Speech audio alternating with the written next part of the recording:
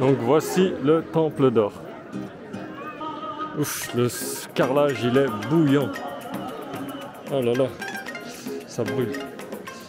Donc ça c'est recouvert d'or. La scène est incroyable. Hein. J'ai reçu un petit dessert en cadeau, donc je vous montre ça. Je pense que c'est un dessert. Le petit derrière est le curieux. Maintenant je cherche l'endroit pour manger. Je vais aller voir ce qui se passe là-bas, je n'ai pas encore trouvé. Donc j'ai bien trouvé la cuisine. Donc comme je disais, ils offrent de la nourriture du matin au soir, tous les jours. Donc ils donnent des plateaux en entrée. Et... donc posez. Voilà, ils donnent aussi du pain.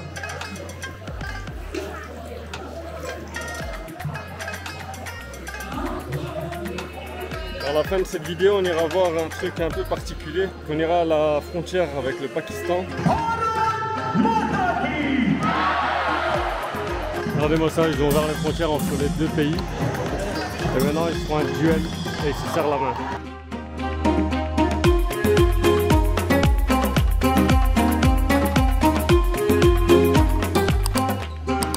Les amis, bienvenue sur ma chaîne YouTube pour ce nouvel épisode en Inde. Donc, je viens tout juste d'arriver dans la ville de Amritsar, dans l'état du Punjab.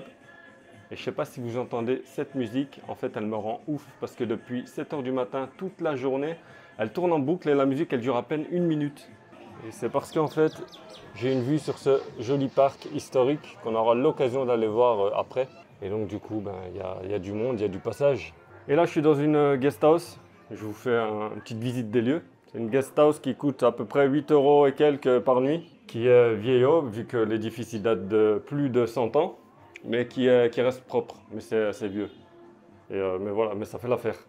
Et pour trouver un logement ici dans le nord de l'Inde en général, c'est beaucoup plus facile que dans le sud. Hein. Donc ici on a un endroit pour se poser, un petit siège, bref, voilà. Alors aujourd'hui, on va aller visiter le temple d'or les amis. Donc pour ceux qui ne savent pas, donc l'état du Punjab et Amritsar, donc c'est la religion sikhisme, c'est pas de l'hindouisme. Donc les gens sont sikhs. Il y a des hindouistes, mais la majorité c'est les sikhs. Donc j'étais pas au courant, en fait le sikhisme et l'hindouisme, c'est deux religions qui n'ont rien à voir. Parce que l'hindouisme, comme pour ceux qui ne savent pas, l'hindouisme c'est polythéiste. Et le sikhisme en fait c'est monothéiste. Et ça moi-même je savais pas. Donc ça va être intéressant d'aller voir ce temple. Et on va pouvoir aller manger aussi au temple d'or parce qu'en fait ils offrent des repas toute la journée et tous les jours. Donc ça va être intéressant d'aller voir ça. Donc les amis, vous allez m'accompagner pour cette journée. À tout de suite. Voici à l'extérieur les amis. Et on aperçoit déjà le temple d'or d'ici. Donc il fait extrêmement chaud. Donc le temple d'or est là-bas au fond de la rue. Ici on a une sorte de représentation en marbre blanc en l'honneur des martyrs du Jallianwala Bagh. En fait c'est le parc qui se trouve juste ici là, le parc qu'on a depuis ma chambre, qu'on a en vue depuis ma chambre. Il y a énormément de monde hein. Et comme vous pouvez le voir, les Sikhs ils ont vraiment un autre style. Ils ont un turban sur la tête et ils ont des super longs cheveux parce que ils n'ont pas le droit de couper leurs cheveux. À la fin de cette vidéo, on ira voir un truc un peu particulier. C'est qu'on ira à la frontière avec le Pakistan et l'Inde. Et il y a une cérémonie là-bas en l'honneur de l'indépendance. Donc on ira voir parce que ça m'intrigue. Donc voici le temple d'or avec une horloge sur la petite tour là. Donc je vais devoir déposer mes sandales là-bas là. Keep your shoes here. Les soldats ils ont la classe. Là ils offrent de l'eau toute la journée. Il y a des gens qui lavent les couverts. Donc je vais déposer mes chaussures ici au comptoir et on se revoit tout de suite. Bon, j'ai déposé mes chaussures, elles m'ont donné un petit badge comme ça. Et le sol, il est hyper chaud. C'est pour ça qu'ils ont mis des tapis en paillasson comme ça.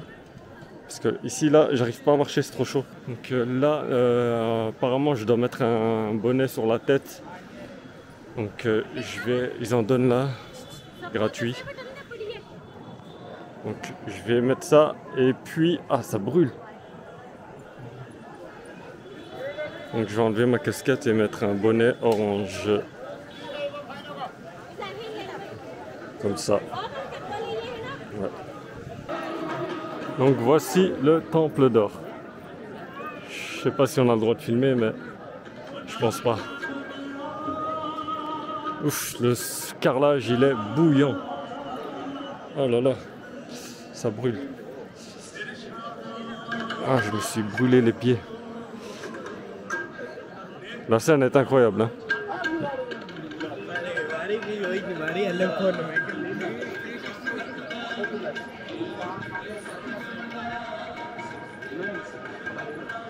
Là, on dirait une mosquée là, avec les deux minarets. C'est un bâtiment qui se trouve à l'extérieur du temple. Donc ça, c'est recouvert d'or. Le temple là. Et c'est ça qu'on appelle le temple d'or. Donc maintenant, on va essayer de trouver la cuisine où on va manger. Ah ouais, je vous ai pas montré mon bonnet. Regardez-moi ça. Non, non. Bon, on n'a pas le droit de filmer, donc je vais pas pouvoir filmer exactement ce que je veux, mais on va se débrouiller. J'ai reçu un petit dessert en cadeau, donc je vous montre ça. Je pense que c'est un dessert, mais c'est très spécial parce que l'endroit où il te donne ça, donc il te l'offre, et puis tu dois revenir avec la même assiette remplie et il te redonne la même chose, il te le change. J'ai pas compris le concept. Le petit derrière il est curieux. What's your name? What's your name? You speak English? Très bon. C'est sucré.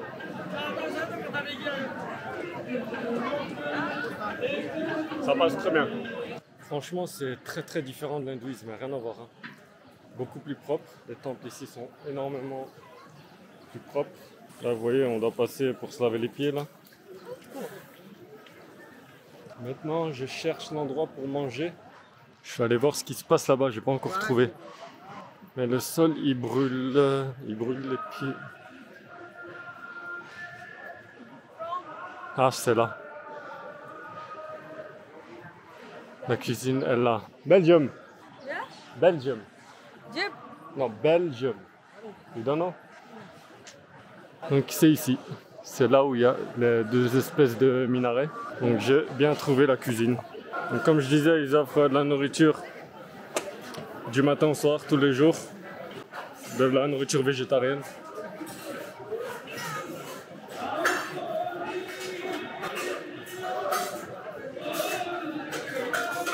Donc ils donnent des plateaux en entrée. Oui.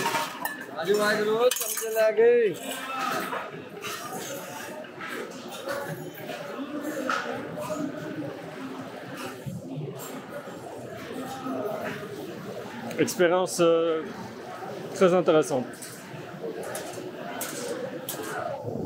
Les Sikhs ils sont très sympas. Et très sociables.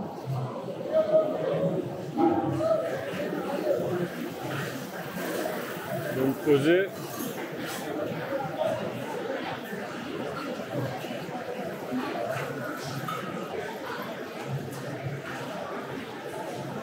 Je vais me poser où? Là-bas.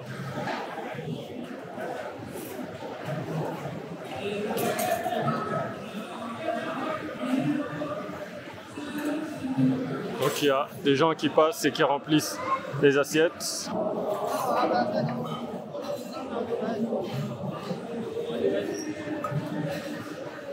Voilà, ils donnent aussi du pain. Donc ici on a des pois chiches avec du curry de lentilles.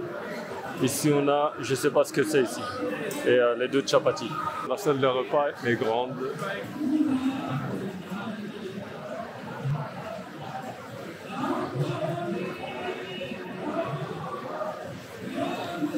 C'est très bon, hein. Je vais goûter ça.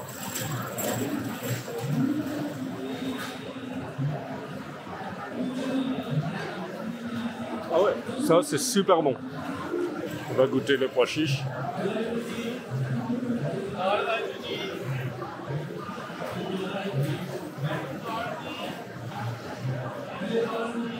On mange mieux qu'au restaurant. Hier, j'ai mangé dans un restaurant. Il n'était pas aussi bon. Et là, en plus, c'est gratuit. Bon, je vais terminer ce délicieux repas et on se revoit tout de suite.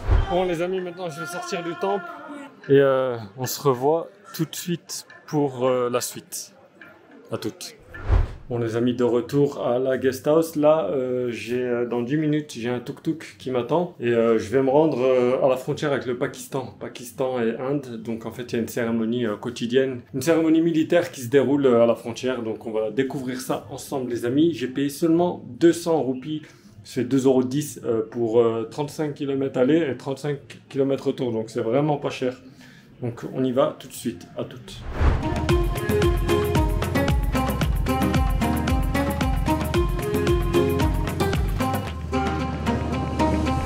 On vient d'arriver à la frontière avec le Pakistan, les amis. Regardez-moi ça. Donc ici on voit pas trop bien avec le soleil, mais il y a le drapeau de l'Inde et juste en face on a le drapeau du Pakistan. Donc c'est très spécial. J'ai l'impression de venir voir un match de foot. En fait, je suis venu voir une cérémonie militaire entre deux pays. C'est trop bizarre. Et en plus entre deux pays qui sont pas forcément en bonne entente. Donc il y a une cérémonie tous les jours, une cérémonie militaire entre 16h30 et 17h.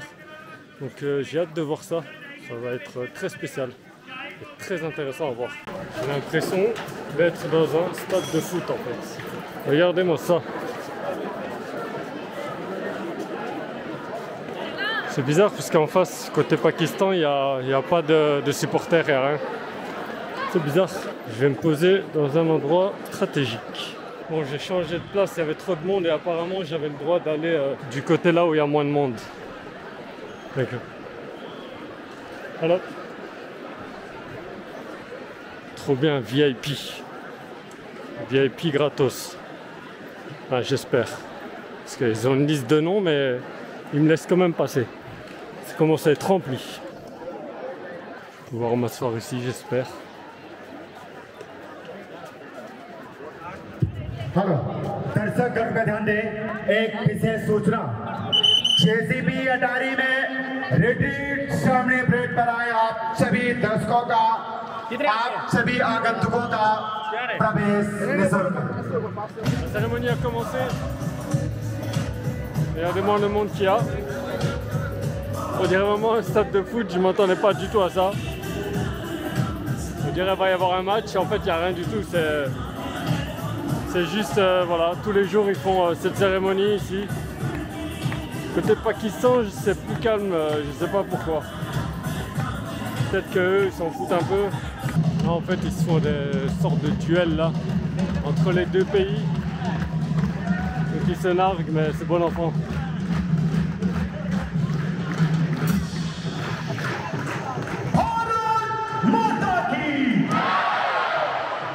Regardez-moi ça, ils ont ouvert les frontières entre les deux pays. Et maintenant ils se font un duel et ils se serrent la main. C'est marrant en fait, la symbolique elle est marrante. C'est bien foutu et c'est une bonne idée, mine de rien.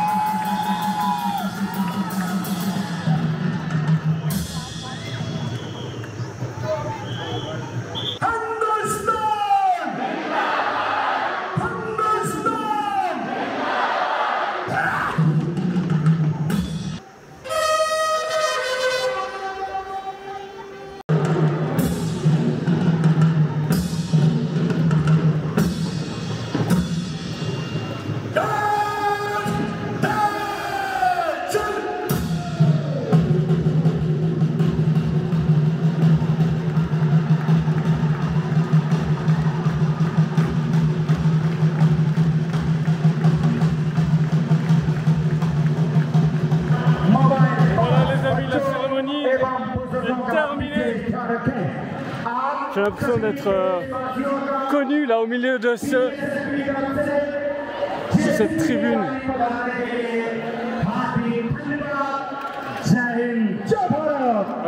Lahore, Pakistan. Alors me voici au parc qui est juste en face de chez moi, hein, que je vous avais montré au début de la vidéo. Quand j'ouvre la fenêtre, j'avais une vue sur ce parc qui s'appelle Jallianwala Bagh. Donc ce parc il est tristement célèbre, hein, parce qu'ici en fait il y a eu un massacre en 1919. Un massacre qui a été commis par les Britanniques. Donc ils ont ouvert le feu ici, ils ont tué plus de 400 personnes et blessé plus de 1000 personnes. Donc il y avait des femmes et des enfants en fait qui protestaient contre la domination britannique. Il y a un bâtiment là-bas avec des impacts de balles, hein, qui datent de 1919.